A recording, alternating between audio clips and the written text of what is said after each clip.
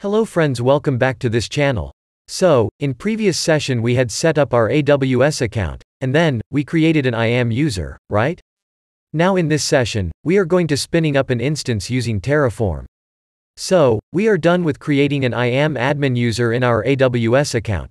Now we will create a Terraform file to spin up the T2 micro instance, and then we will run a command called Terraform apply, which will process the content of Terraform file, and will then spin up the instance on AWS. So let's get started.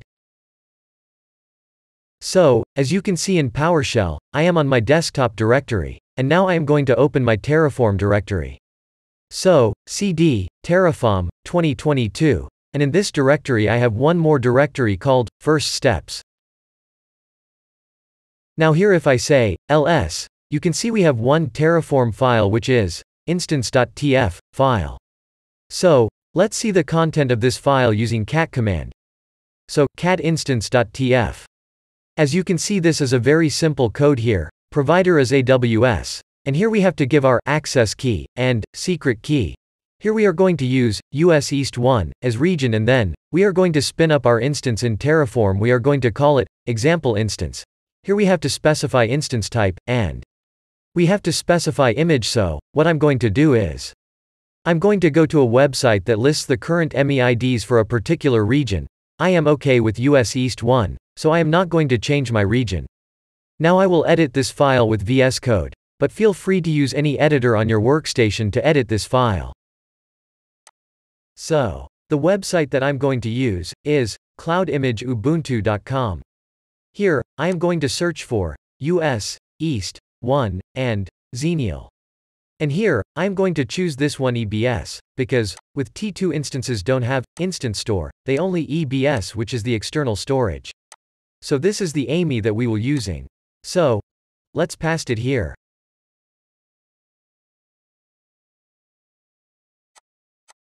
Now, here the first command that you always have to enter is, Terraform, init. So, whenever you create a new directory and you want to run Terraform apply, you have to run Terraform init. And this will initialize the provider plugins.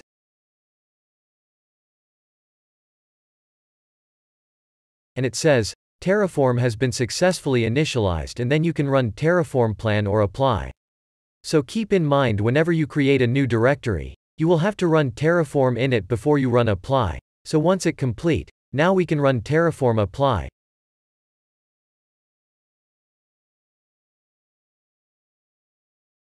So it will ask whether we want to perform these actions.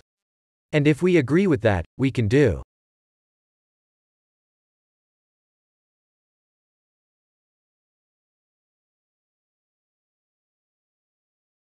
And then it says, creation complete. It added one resource.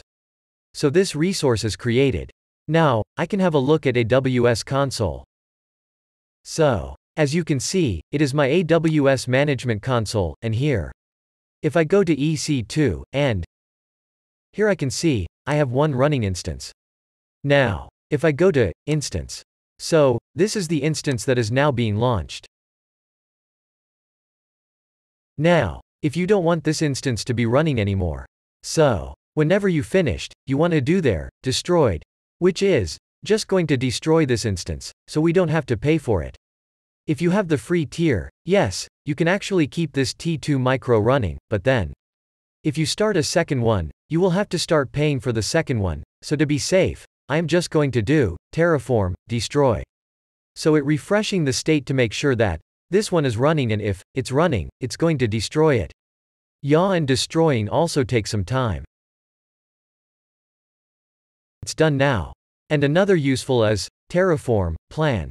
So, in this we will just have a look, and it will then show you what it's planning to do, without applying it to your infrastructure. So here, you can see, it will create again a AWS instance example. Now here, if you do, Terraform, plan, out and out.terraform, or any file you would like use as output, then the change that Terraform is going to make, just only this change will be saved in this, out.terraform. So, when you do, Terraform apply, and then, out.terraform, then it will only apply the changes that you see here. If you do, Terraform apply, Without this is actually just a shortcut of Terraform plan with an out file. And then, it will do Terraform apply this file, and then it will remove this file. So, if you use Terraform apply without an argument, it's kind of just a shortcut. If you want to be safe, and it's highly recommended you always do Terraform plan out to a file, and then you do apply this file, because in this file or this out of Terraform will be the changes that are going to be applied to infrastructure. So then you are always sure that the change that you just have seen on your screen will be the change that will be applied on your infrastructure. Then you are not blindly applying changes to your infrastructure. So guys, that's it for this video. I hope you liked it. I will see you in the next lecture. If you have any question or any doubt, feel free to ask in the comment section below. I will answer you as soon as I can. Thank you for watching. Bye and have a nice day.